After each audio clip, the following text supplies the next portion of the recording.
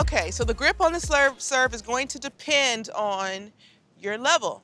So you're just going to want to start out with a nice Eastern grip.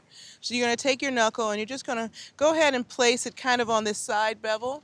And what's important though is that you're not manhandling it. So do not hold, let go a little bit, no fists.